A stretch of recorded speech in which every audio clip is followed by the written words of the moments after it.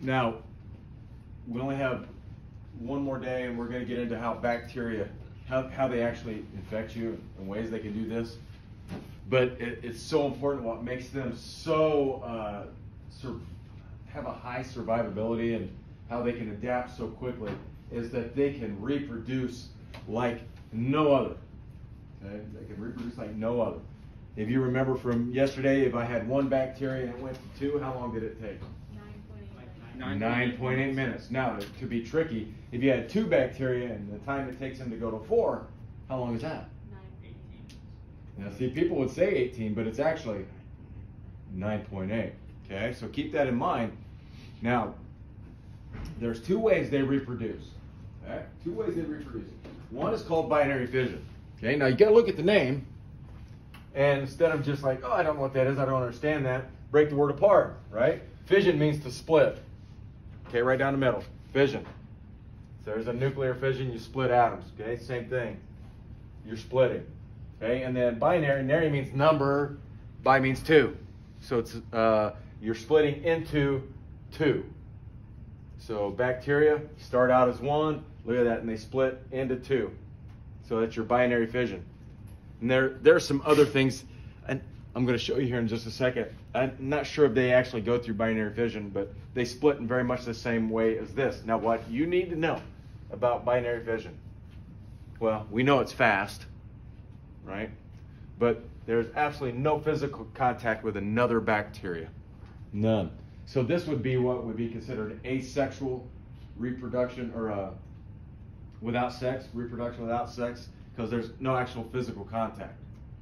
Now, I'm going to explode this finger up again. Now, when I started teaching back in '94, there was a new kind of infection going around. This is it. And remember I told you when we were talking about the shapes that probably the worst infection to get would be a staphylococcus. This is a staph infection. And you can see, I think now we can kind of treat this, but back in '94 we didn't know quite how to treat it because it was antibiotic resistant to a lot of things. And so the person here, whether this is a guy or a girl, they had like maybe a scratch here and they got that bacteria in there, and it just starts eating the flesh. And it happens so quickly, so quickly. Now, why I mention it, it's always going to be in my mind because that was a big thing when I was teaching, when I started teaching. The story that sticks in my mind because it's humorous / not humorous. And I actually have the article from there. A truck driver who lives in Florida where it gets really warm, right? He had a pimple on his backside. And you know how sometimes you kind of like scratch? Evidently he scratched and broke it open and had a little of the bacteria on his finger. And by the time he got home later that night, he went from being normal to having 105 and having to go to the emergency room. He was super sick. Didn't kill him, but he lost some of his butt cheek. Can you imagine sitting on your backside the whole day and thinking, whoa, there's something going on here? And then you get home, you're like, 10 o'clock at night, you're like, honey, take me to the hospital. And then they find this, okay? And you can see that is bad. Now, people have had this on their face. If you don't get it treated, it will kill you. It will kill you. And so that's one part of it. Now, remember I told you about the Black Death, bubonic plague? And I said people, and that's not to be gross, even though I like being gross like this, but people would smell their own rotting flesh, and they call it Black Death for a reason, because they would have patches like this form where the bacteria would poison them so much that this patch of skin would die. Now you can see they kind of got like a plastic film over it, okay? And then they got it draining, so they stopped the loss. I doubt you can easily see that it looks like it's actually shrinking here. So they might have saved that. And it's all because these bacteria, man, they go quick. They can divide so quickly. So here's kind of that same thing we were just talking about. You start with 1, and at 7 hours, if you do the math, you got 2 million. So if that guy actually, scratched his behind and didn't check it, say like at 6 in the morning, and didn't check it till, like 10 o'clock, well, you can see 2 million, you might start getting an effect. Remember, we're huge, and just one or two is not really going to affect us. But when you start getting the numbers, you know, that guy probably spent the whole day driving. The bacteria were in the lag phase, right? Like what's going on back here. You got your bacteria's in lag phase. You could go back and look. There's probably nothing there. But there comes a point where they go logistic and they go skyrocketing. And about 10 o'clock, that guy, it went skyrocketing. And so you know it's every 9.8 minutes, it doubles. It doubles. It doubles. So if I say they start with 3 and they go to 6, it's still 9.8. Okay? And so you can see what's happening. And it just keeps going. It's logistic. Very logistic. Okay? Now, for you athletes, and even if you're not an athlete, you get kind of curious. Remember the blue things of the mitochondria, powerhouse of the cell? Mrs. Hull did a good job teaching you guys that. Check out that mitochondria. Look, what is it doing? It's dividing. Okay, and that's one of the reasons we think that probably they were bacteria at one time and became symbiotic with our cells. But you can see this one is splitting. Now I don't know if it's binary fission. I mean, it looks like it to me, but I wouldn't know exactly. So like I'm a cross country coach, and so even if I were a soccer coach or a basketball coach or a football, any sport you got to run, I would want you to have these, because the more you have, the more energy you have. So like in cross country, we'll start out at 1 mile a day. 1 mile a day. Doesn't matter how fast you go, just nice and easy, 1 mile a day. Your body's going to start to respond. As soon as you start using that energy from your muscles, they'll start dividing. You might end up with, say, and I'm just going to throw out a number, you might start out with 256 per muscle cell. But you might end up with like 3,000 in a muscle cell. And that will allow you to run further, harder, faster without running out of energy. Okay? Kind of a cool fact. But they don't divide nearly, I don't think, as rapidly as a bacteria. Okay? Here's the other way bacteria divide. Now this is the sexual form of bacteria, which means that bacteria actually have to touch. Okay? Bacteria is sex. They actually have to touch.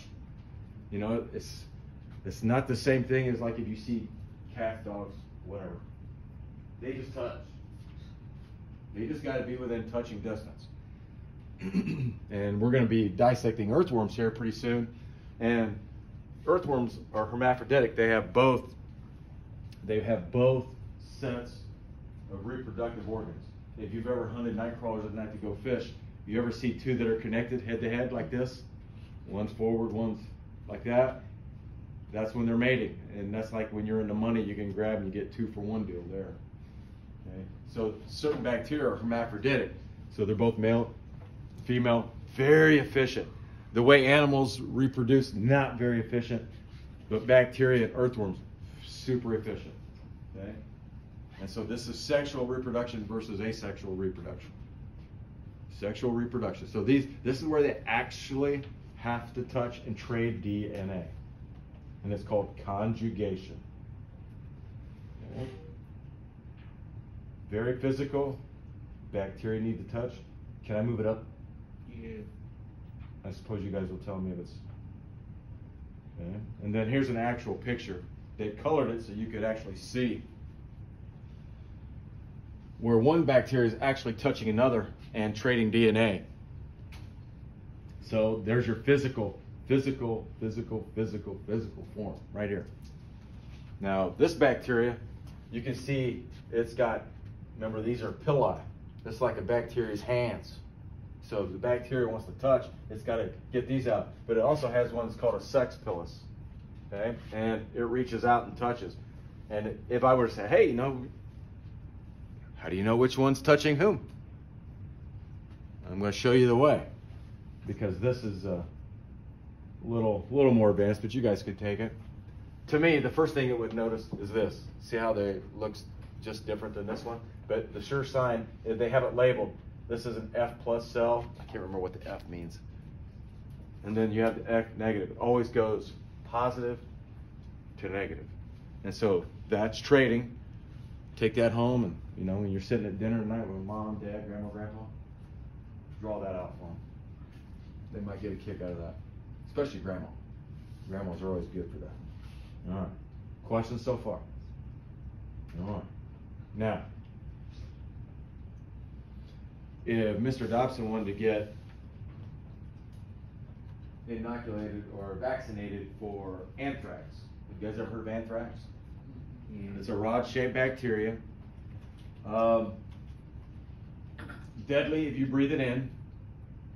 Can be deadly if you breathe it in, especially the biological weapon type. If you get it on your skin or in your skin, it breaks through your skin. Not so deadly. But why I mention that is because when conditions aren't right, remember, they're survivors. Bacteria are survivors. So when anthrax, which you're going to find in like cattle lots, back in the early days, if you got it, people usually survived it.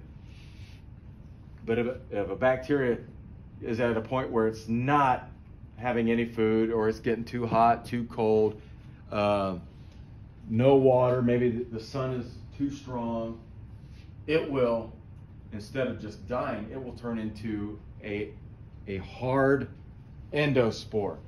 And it's extremely tough. So think about a rod-shaped bacteria, and when it gets stressed out, it goes into this form right here. So I want you to think of like, I'm trying to think of a nut that would be really hard, like an almond. It would be really tough. You just can't take fire and burn an almond right away. It takes a lot. And so these things are so tough that they can survive fire. They can survive a bleaching. And you guys, about the time you were being born, somebody was sending a congressman an envelope loaded with endospores. You guys ever heard of that? Yeah, the anthrax attacks. And so they were hoping that it would make it to the senators. I'm not sure if it ever made it to the senator, but I know several people died to intercept the mail, and they open it, and then these spores would come out. Well, you can't see them, they're so small, and they were breathing them in. And then once they got them in the lungs, it was done.